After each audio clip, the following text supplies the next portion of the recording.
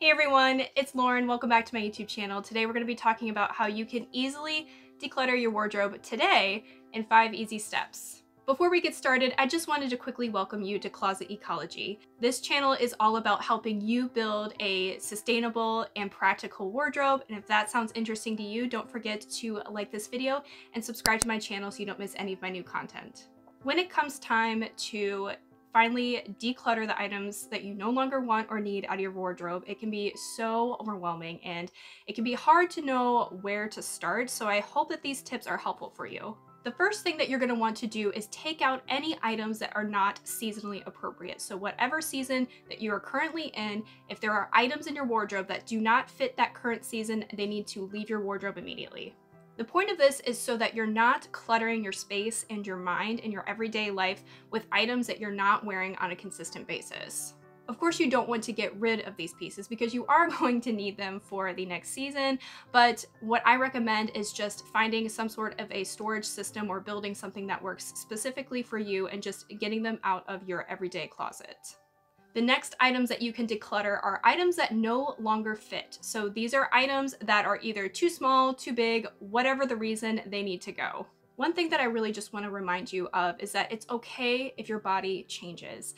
All bodies change at some point or another, and it's okay to let go of those items that no longer fit or serve you a purpose. It's okay to discard them, let them go to somebody else who could use them, and free up that space in your closet for items that will absolutely fit you well and will make you feel great.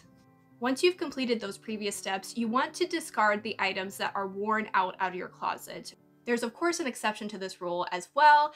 Any items that can be mended and can be saved should be mended and saved. A great example I can share with you today is an Eileen Fisher jumpsuit that I purchased for the spring and summer season. It is a very high quality piece, absolutely beautiful, fits me great, but I unfortunately snagged it and now I have a hole in it. Because it is a high quality piece and worth saving, I am absolutely going to take it to be mended.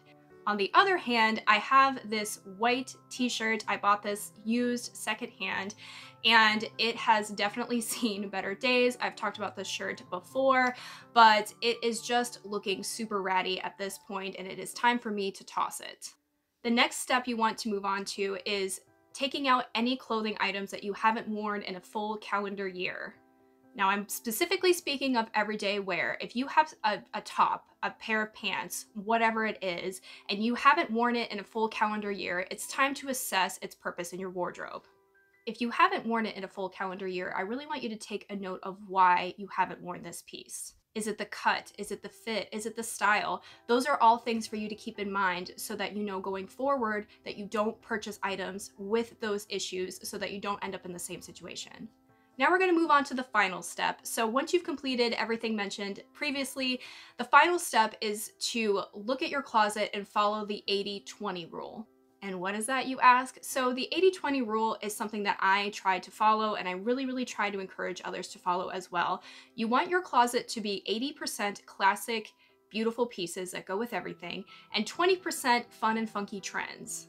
This is such an important rule to follow because if you want to be able to get dressed every day in a reasonable amount of time, feel great in the clothes that you're in, you really want to be focusing on the majority of your closet being classic pieces. Classics are going to look different for everybody, but personally for me, I love a great basic white t-shirt, white blouses, a great pair of leggings, a great fitting pair of jeans. Those sort of things are going to be classic pieces. Examples of trendy pieces are bright, crazy colors, puff sleeves, bold, chunky chain jewelry, baggy, loose jeans, and impractical handbags.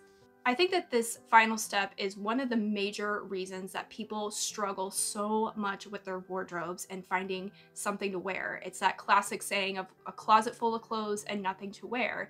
And that's because too many people have too many trendy items in their everyday wardrobe. And again, like I said, it's definitely okay to have some of those trends available to you and wear what you love. But if you want to build a solid, sustainable wardrobe that's going to last you, invest in basics, invest in classic pieces, things that you can dress up and down. You're going to be much happier and it's going to be much easier for you to get dressed every day. Thank you so very much for joining me today. I'll see you in my next video. Bye!